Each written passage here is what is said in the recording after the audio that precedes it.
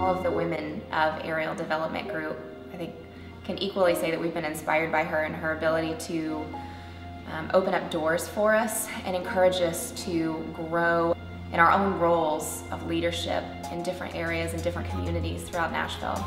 We've grown together and we've learned together, and I just love that, you know, she's taken a chance on me and she's given me leadership roles that I wouldn't have had anywhere else.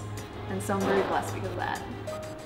Her ability to give back and to serve others before herself always is what encourages me most. So outside of the real estate industry and outside of Aerial, like, she's a huge part in a company, Horizon Initiative, that is supporting children in need overseas, and that's her passion, and that's why she got in this business in the first place. I think that in itself is a true inspiration.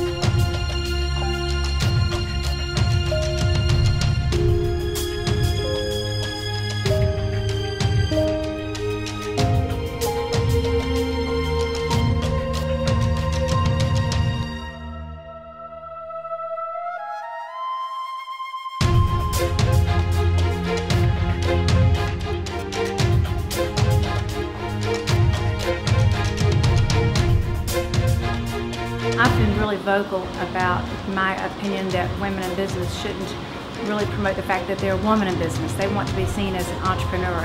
And what I've loved about Britnie is that she is a woman operating in a man's world, and yet she never uses that card. She just is trying to be the very best developer in Nashville. A really captivating part of Britnie's story is that she founded the company to support orphanages in Africa. That is a really important part of who she is and how vital she is to the Nashville community too, and her efforts to give back internationally and locally.